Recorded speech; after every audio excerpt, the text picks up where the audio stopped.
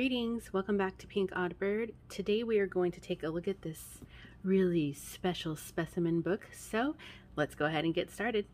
So this book is really huge. It's a custom order, so it's already spoken for.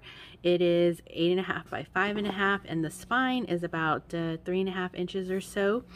So let's see, it's got 6 signatures in there. It is a hollow back spine. And I just used this really pretty stretchy trim as the closure, so it'll come all the way off. And the theme of this book is like Gothic Specimen with a hint of like, you know, she wanted some like textures and fun things like that. So this is the spine. As you can see, I've added some of my Prima wax to the spine just to kind of grunge it up and make it look like, you know, it's been out in the wild. And then this really pretty brooch that's just attached here. I had to remove the back of that, so sticking this down was kind of tricky, but I think it'll be fine. And then on the back here, we just have some of this beautiful fabric. And so, yeah. The side view looks kind of like this. I don't know if you've seen my Instagram, but you can see all these really cute little like, I'm calling them like Gothic animal charms. So I think those are really cool, and I've had those forever and just been waiting for the right time to use them. There's a little leaf charm here as well. So yeah, those are the charms. So let's go ahead and take a look at the inside. This is a big book, so I want to keep it moving. Okay, so here we go. So there is a little bit of space for writing. She said that she will do some, but not a whole lot. So there are some tags in here. I like to write on these back areas also in my journals, but that's just me. There's some textile collages as well. These pages are actually stained by myself, and they are the originals. However, I will have a digital for this in my Etsy shop. If it's already there, I will put it on the screen here. But I do have the one that the printables like this that I made previously in my India inspired books. Those are already available, but these will be up soon because they're a little bit darker in tones, less vibrant than the other.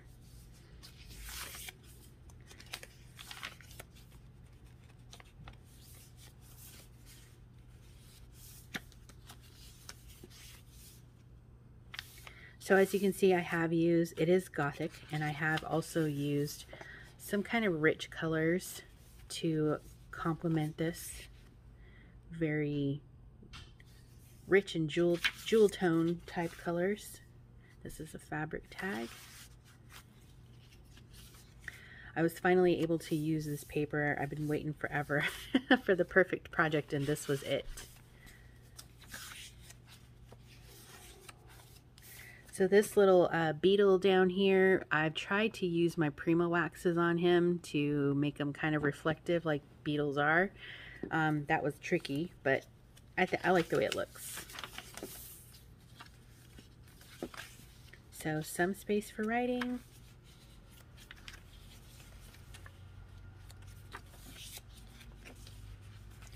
These are my little specimen page tabs. You might have also seen this on Instagram, but they're see-through. I've just attached them onto the page like little tabs. So they're really super cute. Little leaf insect here and the information about it. And then a big tag in here.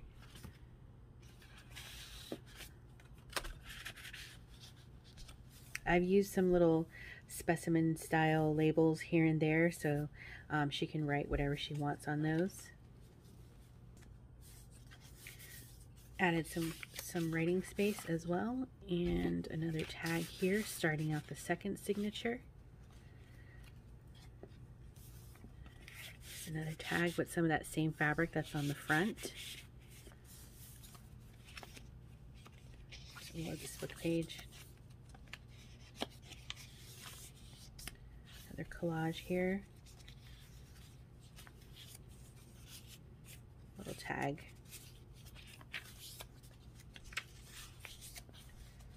These came from the lady who did, she makes her stained glass. So these were her stencils, I guess. I don't know what she uses them for or used them for, but that's where they came from. But I thought they were really perfect for this book. Another tag.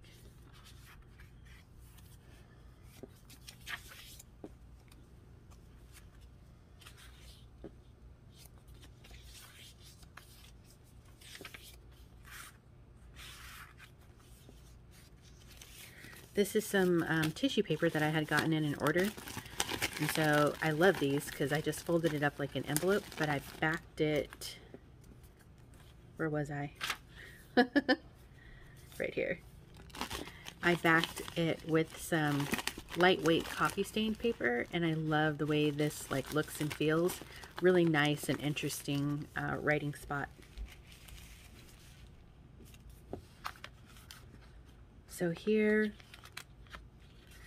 we have a little tag, and then this flips open, and then you have some more back here.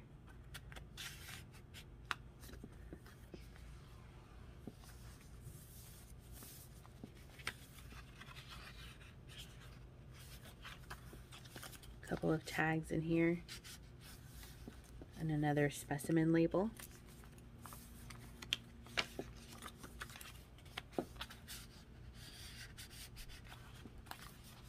I'm really happy with the way this book turned out, but it was kind of a challenge for me to really kind of wrap my head around this for some reason, but I'm really happy with the way that it ends up looking. So this is some wax paper that comes from Lisa. So I've used this before. I'll link her again. But I just did fold this up like a little envelope, and I just did a little collage on the front with some little field notes kind of pieces, and left the inside like this so you can seal it up and use it as an envelope, or you can paint in here and write on it, or whatever you want to do.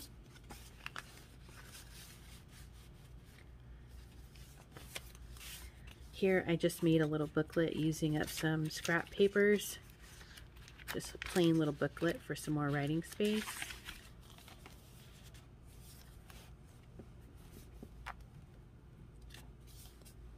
These papers turned out so good. And on the originals, you'll be able to see the reflective gold much better than you will on the digitals, but it's still going to look cool. It's a big pocket tag here, little brain collage.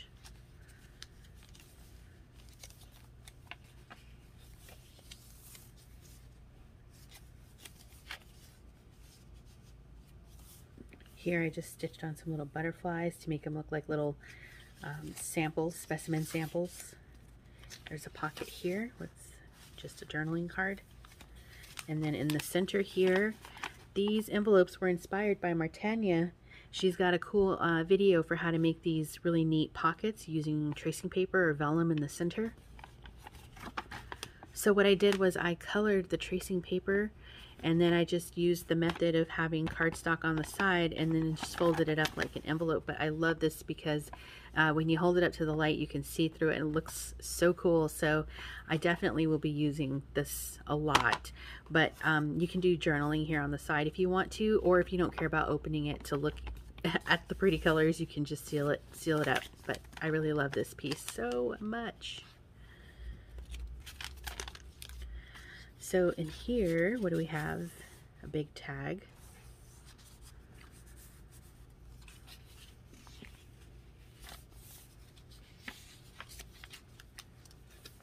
So just a little writing space here on the back of there. And there's a little skeleton leaf, and then a big collage tag.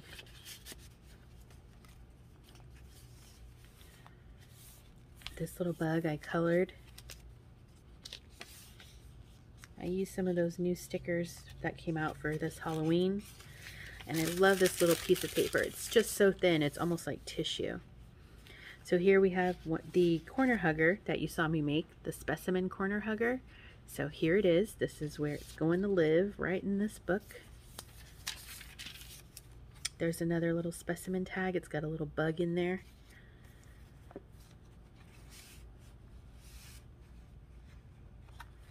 Oh, this is a tag, and then I just collage that on there because on this side you have a little specimen window on the page here. I think that looks really neat.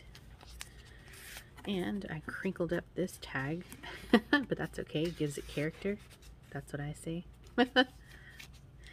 So here I just made this little specimen piece, and this is one of the flowers that I dried and pressed myself.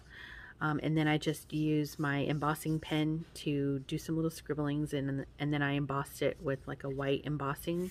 And then you can write on the back of this with a gel pen if you want to. Big tag.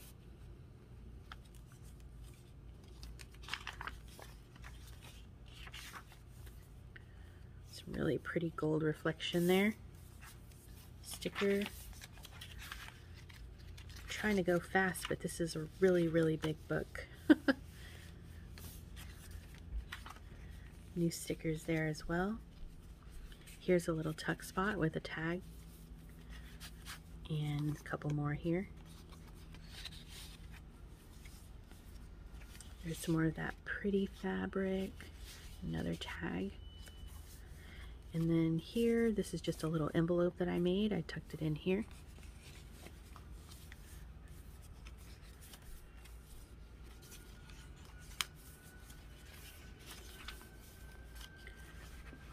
I love this book page here. It really reminds me of like a dark forest.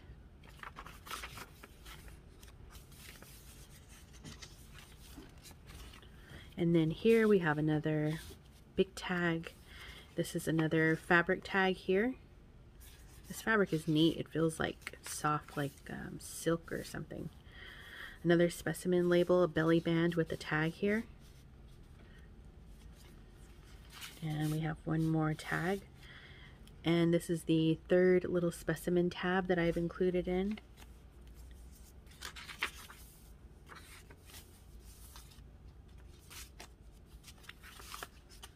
And then this is just a little piece that I made. It's got two little Tim Holtz tickets in there. Oh, this is another one of Martyna's tutorials. So I will link this tutorial she has below. And then I just made this little specimen little slide you can journal on the back of.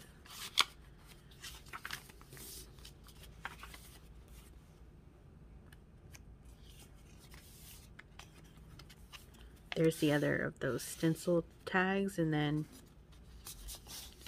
got a big book page here over in the meadow, and then this little bug that's here on the belly band, I also colored that little moth in.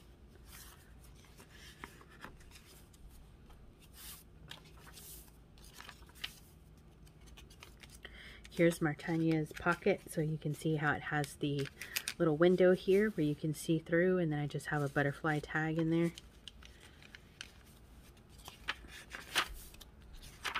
It's another one of these envelopes, and I've just latched it onto the side, and then this is coffee stained paper, so a big journaling spot there. And I love it on this page because it matches perfectly with the staining that I did on that page. There's another specimen tag. Those are Release the Craftin. I'll link her below.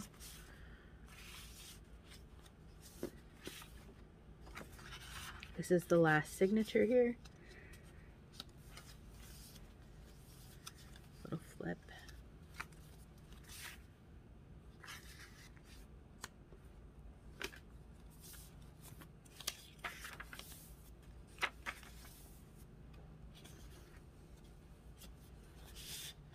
I backed the inside of this because what the paper was didn't really match.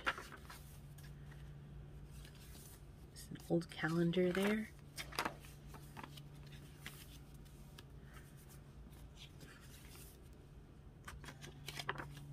Some more of those butterflies I stitched along. And I did do them so they're kind of like ever so lightly off the page, so they're almost like a tab. I just didn't want them to get bent, so I did it slightly. Some old ledger paper there.